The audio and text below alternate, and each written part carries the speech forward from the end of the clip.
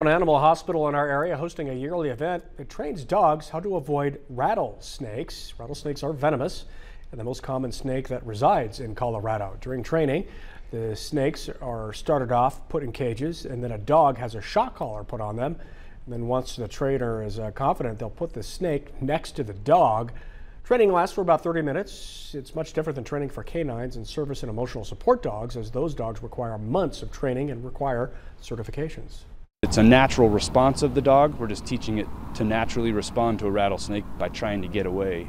So you just have to teach them that's the correct response, and then they pick it up very quickly.